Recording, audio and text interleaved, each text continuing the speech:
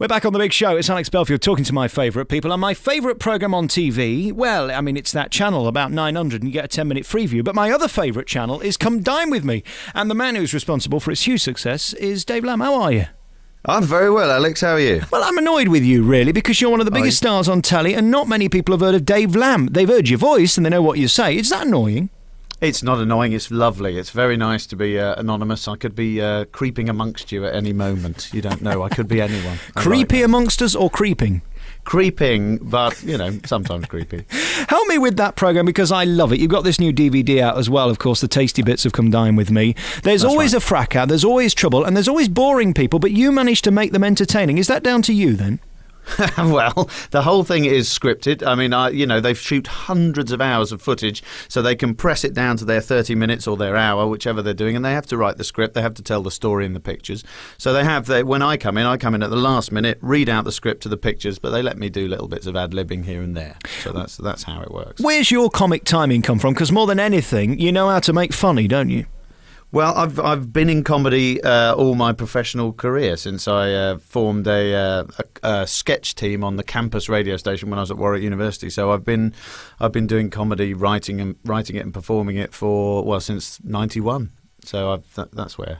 And also, you're one of those that's made it your own. I mean, this could have been one of those flops that just had a couple of episodes and nobody cared about, but it suddenly grew, didn't it? And I think that was down to the writing. It certainly wasn't down to four people sat around a table eating.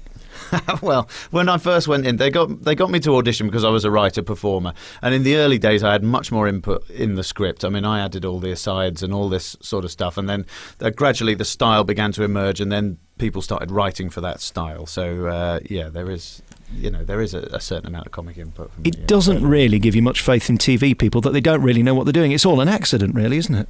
Well, no. I mean, life is an accident, isn't it? Life is a complete accident. There's no scientific method, and a lot of subjectivity involved. But I think that they get some fantastic characters. They cast it really well. They put people together who are going to clash, but not in too obvious a way, so that it doesn't appear to be all set up. And they just give people just enough rope to hang themselves with, and I think it works really nicely. Are you still entertained by it? Because it's a bit like being the voiceover for Big Brother, isn't it? You have to sit and watch hours of it to kind of get a feel of who the people are. Yeah, I am still entertained by it because, I do sit in a darkened booth and watch the programme and read out my script. But that's why there's a bit of ad-libbing goes on, because you've got to keep yourself entertained and keep yourself sane. So there's a lot of really filthy, horrible things left on the cutting room floor, to be honest. And what about, how do I say this, Dave? What about being a sex symbol? Because, of course, everybody loves you for this, and I know they like to Google you, don't they? Well, they may well do. But, sex symbol, I think that's pushing it a little bit too far, maybe. But it's gratifying that people like it, and that's brilliant. But I'm sure equally there are people out there who hate it, and that's why I try to avoid Facebook, because I don't think I could take the harsh criticism. And it still seems to be current, and it's not faded off. I mean, that's the worry with a programme like this. It'll be okay for about 3 minutes, and then we'll all get bored. But people are still coming back. I think that's partly down to the fact that it's not on every day forever. They kind of hold back, don't they? And then put the big celeb ones on every now and again, and then run the weekly specials. Yeah, they do. To be fair, it is on somewhere, probably every day of the year. Right. It's on one of the digital channels. But it's nice. What helps is that they have a steady stream of new ones, because for a while there were a lot of repeats going out, and I think people were on the point of getting a bit fed up with all the repeats, but now there's a lot of fresh ones being made. So and it's a really clever format. Nell Butler, who invented the format, should be given some sort of award, because it's so simple, and it appeals to the voyeur in us all. I think that's what's good about it. And in terms of the mockery, is there ever a line when you say, "No, I can't be that mean to that person"? Yes, it does happen.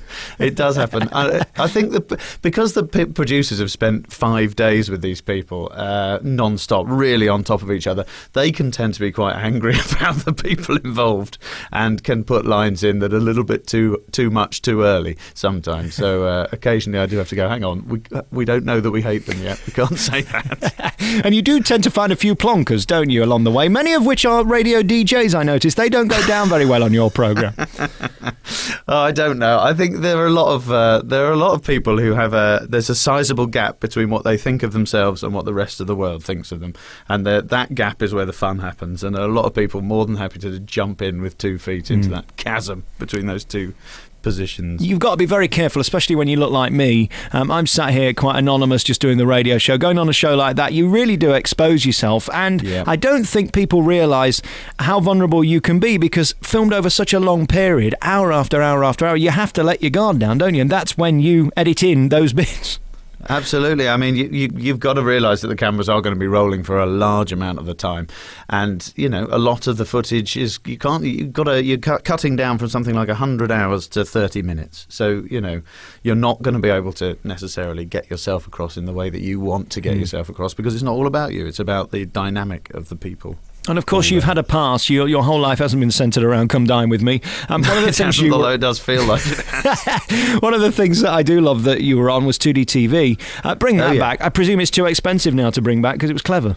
Well, I think so, but it's also, I think people are after the 3D version now. I think 2D TV, they've decided, is too fewer Ds.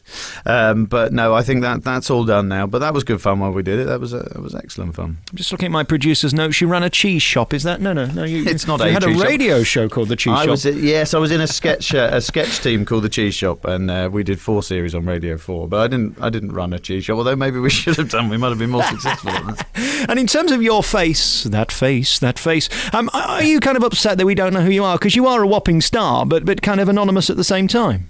That's lovely. I'd like to keep it like that. It's very nice. Not just sort of not nobody knowing who you are, particularly as you're quite nasty about quite a lot of people. So you don't want them coming up to you and taking issue with it, really. Do they ever get to meet you? Has anybody come up who's been on the show that you've said nasty things about and they've got their own back? No, although I once did an interview on the radio, as we're doing, and they had a contestant in the studio, and said, and here he is, Mike, I think his name was, and that was a potentially hairy moment, but he was quite pleased, even though I'd said some quite rude things about him. He seemed to take it all in the spirit in which it's meant. It's not meant to be nasty. It's kind of poking fun, I think, in a kind of nice way, I hope. And in terms of the act you do on that programme, there is a certain voice you use, isn't there? I can't imagine the Big Brother man in the same way walks around with that ridiculous accent all day. How do you do it then? Is there a certain way of talking the way you do on the programme? Yeah, I mean, it's very different. I mean, it's the voiceover's become so camp now, it's virtually out of control. I don't know where it's heading, to be honest. But I don't know where it comes from either, to be honest. But it's very different. It's very different. It's very loud, for one thing. And it's quite an effort to sustain it for 5 hours while I'm recording. So. I love it, especially when you do those things. Oh, look at him. He's got his nose in Jacob's Creek. It's just you can't get enough of that. Those are the bits I enjoy. That's fun. It is good fun. He's brought out his cheesy puffs. There's always a line everywhere, isn't there? Hey, listen, it's lovely to talk to you today. And this new DVD, then, it's out now. It's called Come Dine With Me, The Tasty Bits. It is, yes. Tell me about your tasty bits, then. Well, my tasty bits, I don't know about my tasty bits, but the DVD is it's excellent. I was a bit surprised when they said they were going to do a DVD, thinking, how's that going to work? But you sit down and it's a really good watch. It's a bit of an assault. It's a sort of bombardment of all the funny bits, but it's really good. It's really funny, and I think it's a great stocking filler. Dave, love talking to you. Thanks so much for coming on the programme today. Dave Lamb is the big star of Come Dine With Me. Always good to watch on Channel 4, and the new DVD is called The Tasty Bits, and it's out now. Good to talk to you. Thanks, Alex. Bye-bye.